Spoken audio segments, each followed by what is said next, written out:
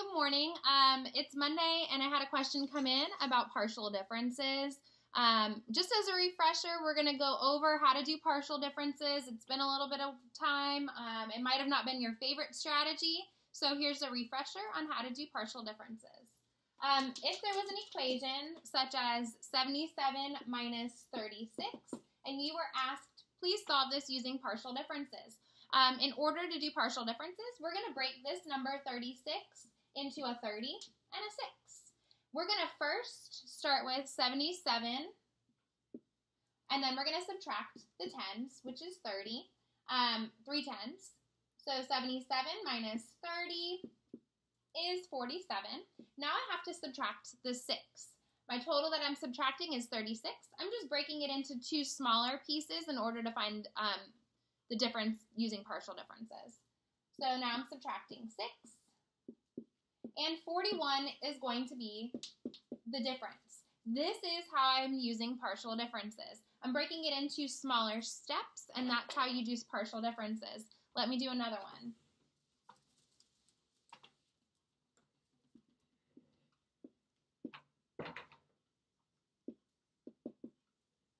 This one I made into a number that's going to have to be regrouped, so I want to show you what happens when you have to use regrouping. So 98 minus 39, you must solve it using partial differences. I'm going to break this apart like I did before, so into 30 and 9.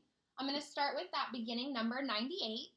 I'm going to subtract the tens first. There are 3 tens, which has a value of 30.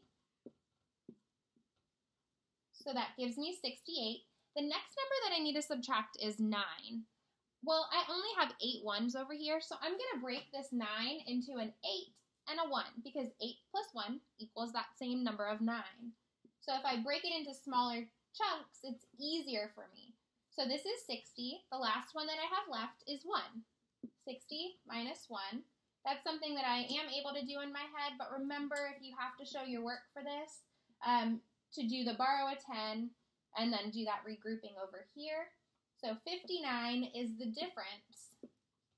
98 minus 39 has a difference of 59. Let me do another one. So this is all with partial differences, and because I'm doing these as 2-digit numbers, that's something that you should already be familiar with.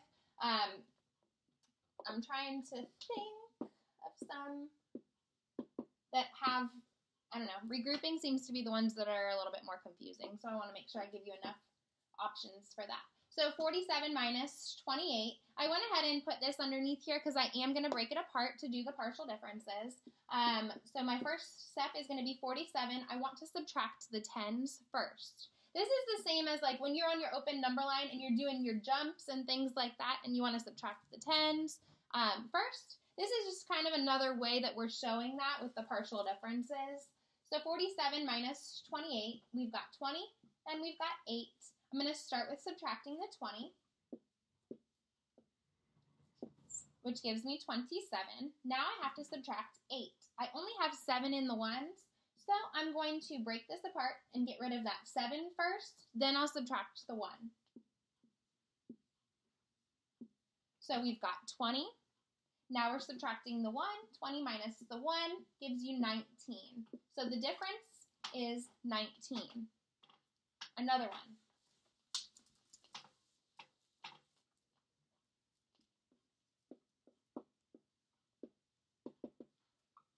All right, 64 minus 28, we're using partial differences. I'm going to be breaking apart this number.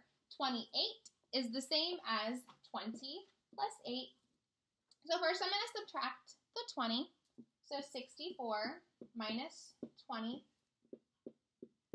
Then I'm going to subtract 8. I don't want to just subtract 8 because I don't really want to have to think that hard. I'm not using vertical way. I'm trying to use partial differences, and so I'm going to break this apart. I'm going to get rid of this minus the 4 in the ones place. So I'm going to break 8 into 4 plus 4. So first we're going to subtract the 4, and then we're going to subtract the other 4 in a minute. So 44 minus 4 is 40. Now I have to subtract 4 because I have to do both of these. Now if I was to try to make sure I got the 28 all subtracted, I could look back on here and I can say, oh, here's 20 plus 4 plus 4 that equals to be 28. That's how I can double check that I've done this correct and that I haven't forgotten any steps. So 40 minus 4 is 36. So the difference is 36, and I used partial differences in order to solve that. Let me show you another one.